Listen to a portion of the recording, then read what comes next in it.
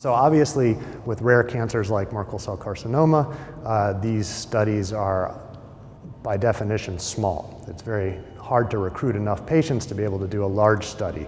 So as we continue to treat more and more patients, we'll get a better idea of things. In each case, the drug was given either before or after conventional chemotherapy was tried.